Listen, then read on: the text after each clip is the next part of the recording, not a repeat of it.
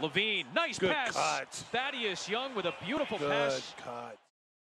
Zach LaVine sure knows how to put that orange ball into the hoop, but leading the Chicago Bulls to regular season wins, not so much. Since joining the Bulls during that blockbuster Jimmy Butler mega trade with the Minnesota Timberwolves, LaVine's Bulls have basically been in the lower tier of the Eastern Conference.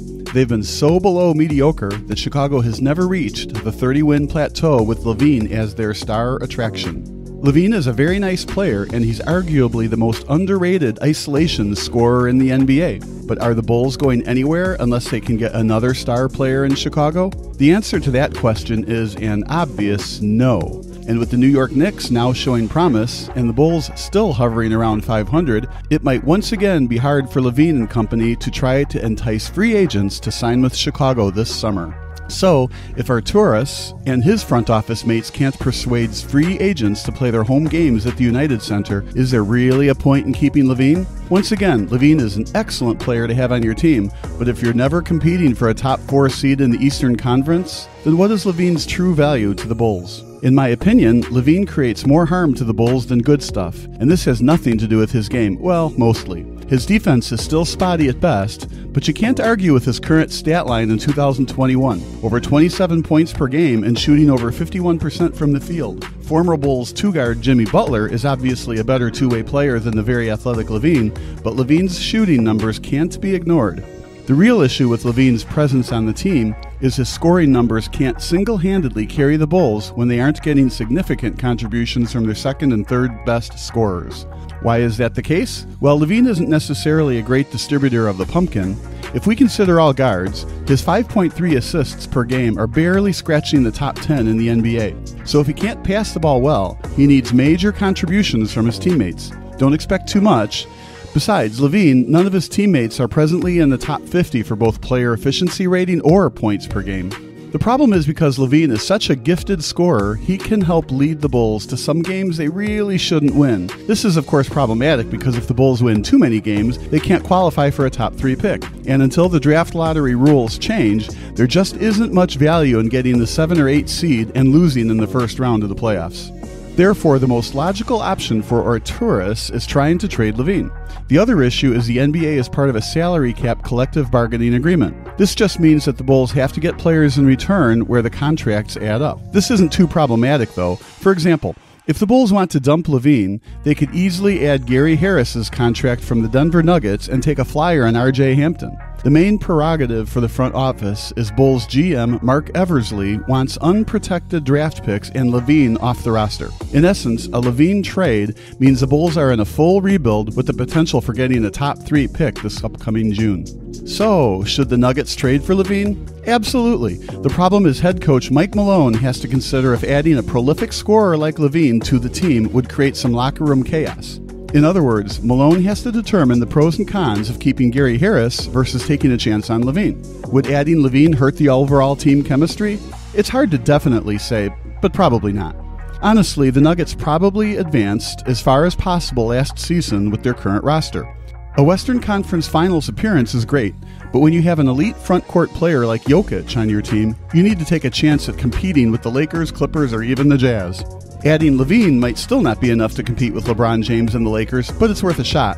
The good news for Denver is LaVine's contract is very similar to Harris, so you basically get an upgrade at shooting guard without having to go into the luxury tax to address the upgrade. It seems like a win-win situation for Denver.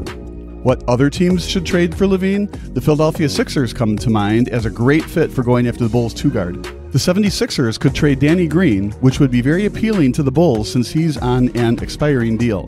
The easiest way to rebuild is picking up expiring deals and then starting from scratch in free agency. Like Denver, Philadelphia's draft picks aren't that appealing. However, when they're unprotected, there's a chance that the Bulls could pick in the top 15 during the 2022 draft. LaVine is a good enough player where Chicago could demand unprotected picks in 2021 and 2022. A 2023 76ers unprotected pick is very unlikely to happen for the Bulls, but anything is possible. Denver and Philadelphia are the two teams who desperately need LaVine in order to compete for an NBA title. Denver is especially in need of an isolation player like LaVine since they've been such an enigma on the offensive end. If Philly goes after LaVine, they're pretty much telling the fan base that they're all in when it comes to competing for an NBA title. With their current core of Joel Embiid, Ben Simmons, and Tobias Harris, it's definitely worth a shot. Brooklyn has yet to play unbeatable basketball, but I expect that to change as we get closer to the postseason. However, even with a big three of James Harden, Kevin Durant, and Kyrie Irving, the big four of Embiid, Simmons, Harris, LaVine might even be better than Brooklyn's humongous three. If Denver and Philly don't pull the trigger on dealing for LaVine, expect the Lakers to factor into the LaVine sweepstakes. Kentavious Caldwell-Pope is an excellent role player wing, but he's nowhere the same scoring threat as LaVine. The Lakers have young role players that the Bulls would love to have, Alex Caruso and Montrezl Harrell.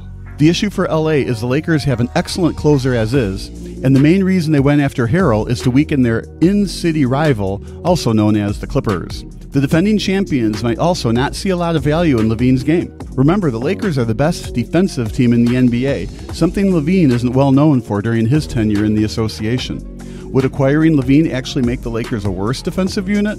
In my opinion, LaVine's offensive attributes more than make up for his defensive liabilities. Don't sleep on the New York Knicks. They would love to keep winning games and possibly sneak into a 5 seed for the playoffs. Then again, Madison Square Garden won't have any fans during the playoffs. If anything, MSG would be less than 20% capacity. Is it worth it for James Dolan to trade for LaVine and possibly ruin the chemistry they've finally started to get with their good young core? I think that it is, but it might not be for head coach Tom Thibodeau. That being said, the Knicks are certainly making a push for the playoffs. They recently traded for former MVP point guard Derrick Rose, and with COVID-19 still very prevalent in American society, making the postseason would be huge for the Knicks. Even without fans in the stands, New York City sports fans would still watch the NBA playoffs, and with LaVine on the roster, that gives them an even better chance to advance to the Eastern Conference semifinals. But what do you think? Should the Nuggets, 76ers, Lakers, or Knicks trade for LaVine? Make sure to comment below and subscribe to Sports Broadcast Solutions.